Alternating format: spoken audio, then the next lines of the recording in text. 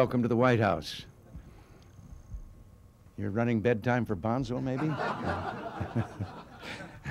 Well, we're here for the... Wait a minute, what am I talking about? I got the wrong notes, really, for real there. I just came in here, actually, to thank you, and at the same time that I'm thanking you for all you've done and for all the support that you've been to us and the things we've been trying to do and that I know Don has been talking about here, at the same time, I have to ask you something also. Carry on and keep on helping, because this job isn't finished. I think government has stopped spending more than it, or must be stopped from spending more than it takes in.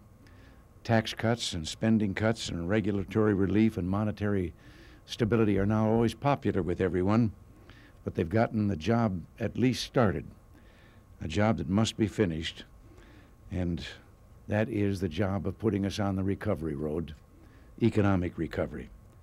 And you have been the strength of our support. Now we're faced with a lot of born-again budget balancers. It's surprising to me to find the people that have been a part of the machinery that for a half a century here have said that deficit spending was all right, we owed it to ourselves. And suddenly they have decided that budget deficits are as bad as we've been saying they were for all these recent decades. And I know that you've been briefed by Don, by Joe Wright, on the specifics of our budget proposal, and I know you're going to hear from Marty Feldstein. And the sum of our message and their message, I think, is common sense.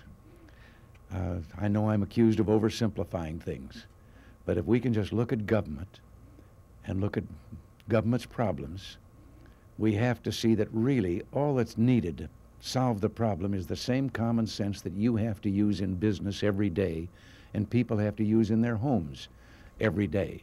And I don't know why government should be exempt from that same kind of common sense. You can't pour more out of the bucket than is in the bucket. And I've had years of building up a series of horror stories about government and government overhead. One of my favorites used to be about the local community that decided they were going to raise their signs, their street signs up 2 feet. They'd be more visible, better able to be seen from automobiles and all. And the federal government said they had a program to help doing that, and they would fund it. Their program called for lowering the streets 2 feet. But I have one that's for real that I have told our people over and over again. When I was governor of California, an example was that there was a part of the poverty program that came to us, and it was going to take 17 people off of welfare, able-bodied people, and put them to work taking care of the county parks in Ventura County, California. Well, now that sounds like something I would be heart and soul in favor of. The governor is permitted under that, or was permitted under that program, to veto, but the veto was only good for 60 days, and in that 60 days, the Congress could come in and override your veto. My veto was never overridden, and I think because they didn't dare face in public the reason for the veto.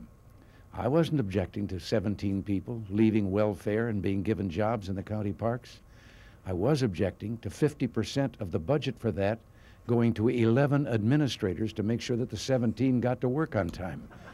So all I can say again is don't let up, and we'll keep doing what we've been doing, and who knows, we might even have a few more years to stay at it if everything works out all right. Thank you very much.